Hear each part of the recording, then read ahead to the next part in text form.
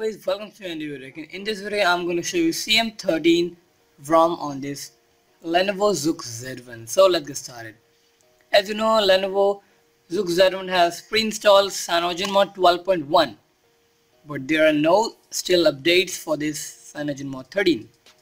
So you can directly install via this custom recovery, that's the Cyanogen recovery.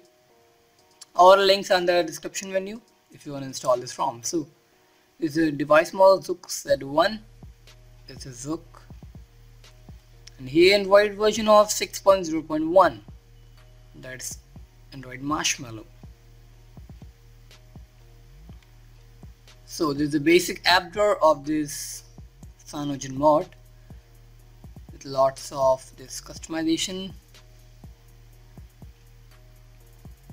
This is the app drawer with pre-installed some of the apps like this clock and this Play Store and all that.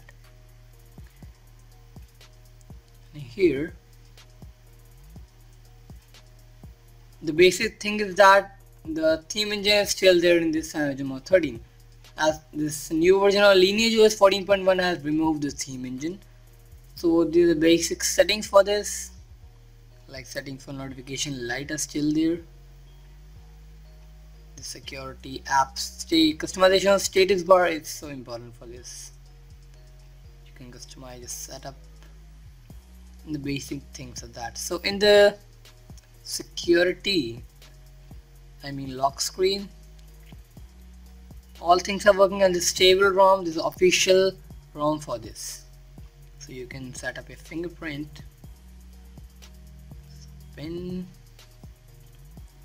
I can choose anything like 1 2 3 4.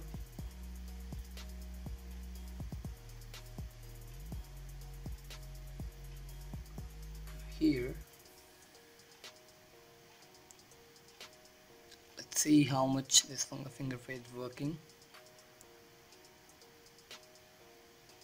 It takes so much time.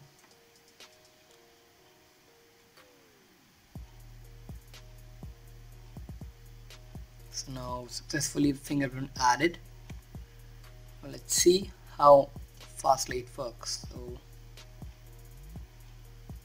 firstly, I think you have to press the password, and yeah, it's finally unlocked. The fingerprint is damn fast.